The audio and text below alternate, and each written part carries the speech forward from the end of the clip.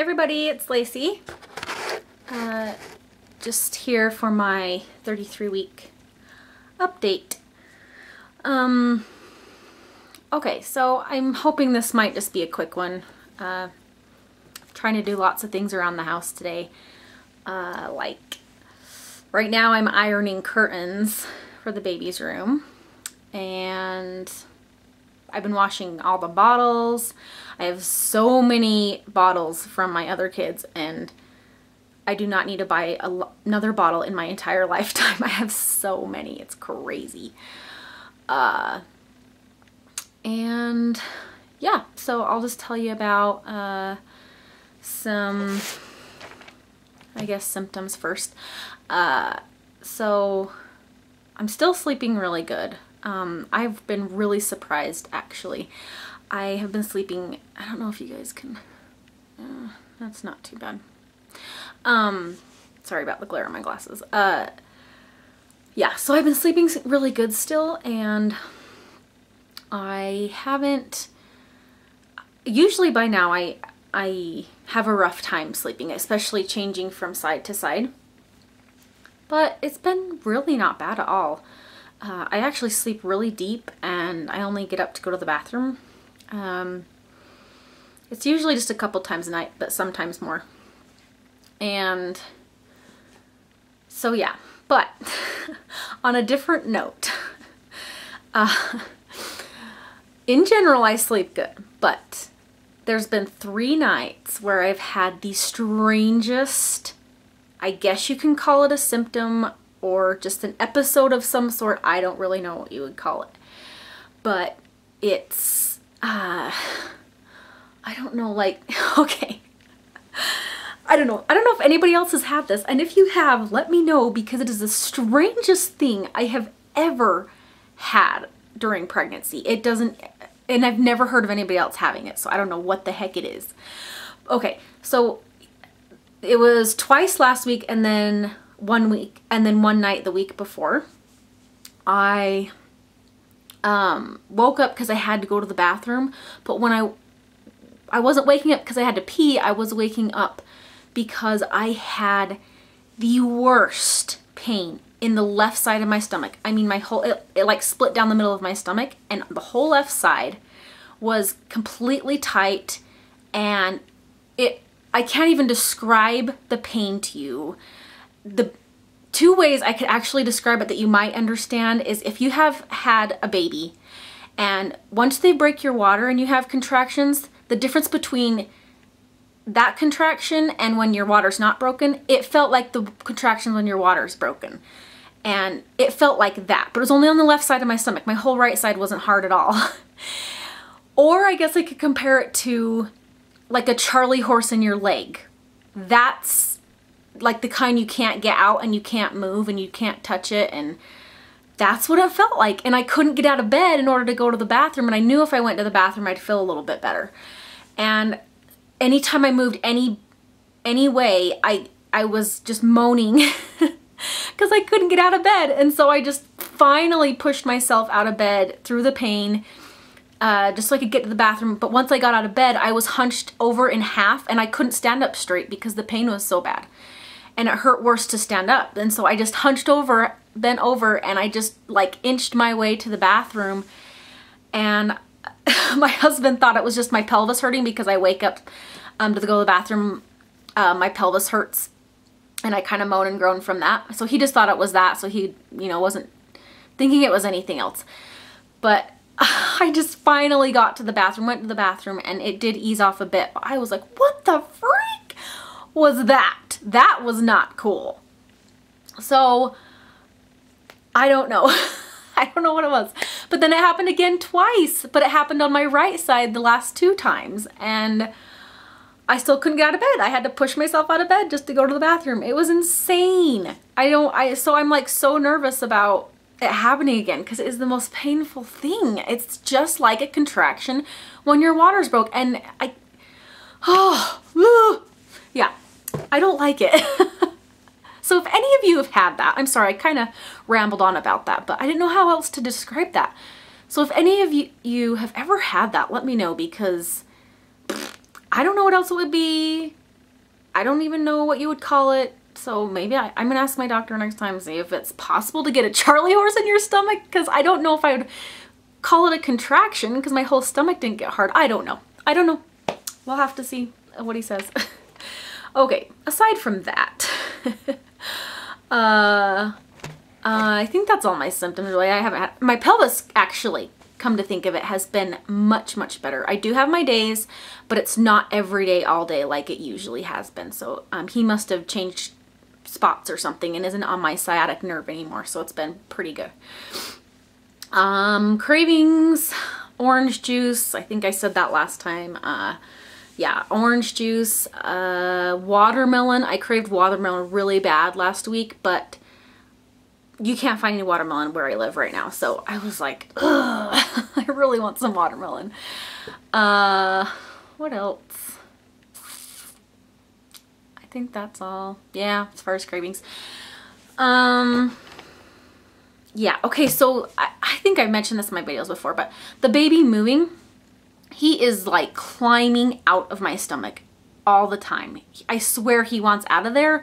Either he wants out of there right now or he just cannot find a comfortable position because he is just constantly moving. And if you watch my baby belly moving video, then you'll see it. But that is like nothing compared to what he does. It is just crazy. It's like, I don't know. He's trying to like break dance in there or something. So, and I'm pretty sure he's head down because I felt, I can feel such a hard thing at the very top of my uterus, and I swear I felt his butt cheeks. I was feeling it and rubbing it really hard, and I swear I felt his butt cheeks. It was freaking hilarious. Okay, yeah, that's all for pregnancy related, I think. I just wanted to say, this is my third child, and a lot of people don't have showers for more than just their first child.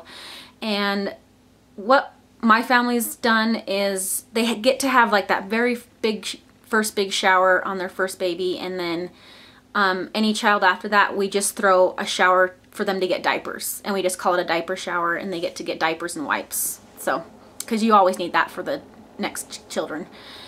So my grandma actually, she decided to throw a shower because my cousin is also due, I think she's due like a week after me or more. And so she wanted to throw a shower for me and her, and this is her first, so she'll get to, she already had a shower, so they're gonna just do a diaper shower for me and her. And she's not cloth diapering, so she'll be getting disposables, and I told my grandma that maybe we could just have people give money so that I could get more cloth diapers since I'm doing cloth diapering. So yeah, I'm gonna get a shower, so that should be fun. But she's doing it on April 16th, and I'll be 37 weeks that day. And I'm a little nervous because I went 37 weeks and 4 days with my first, and 37 weeks and 3 days with my second is when I went into labor with them. And so I'm a little nervous that maybe, just maybe, I might not make it to the shower, or I'll, you know, go into labor very soon after that, so I won't have time to go buy the cloth diapers with the money I get. So anyway, we'll have to see what happens with that. And also, there is one thing that I'm so ticked about. I can't even, it's made me so mad, and I've been trying. Okay, so I cannot find my breast pump, and I cannot find my baby monitors, okay? I have looked everywhere in my house for weeks and weeks and weeks, like months actually. I have scoured my house, and I can't find them anywhere. And they aren't where they should be. They're with none of my baby stuff, and I've had them in a closet for so long, and I moved them one day, cleaning it out, and I have no clue where they are, and I know I didn't borrow them to anybody.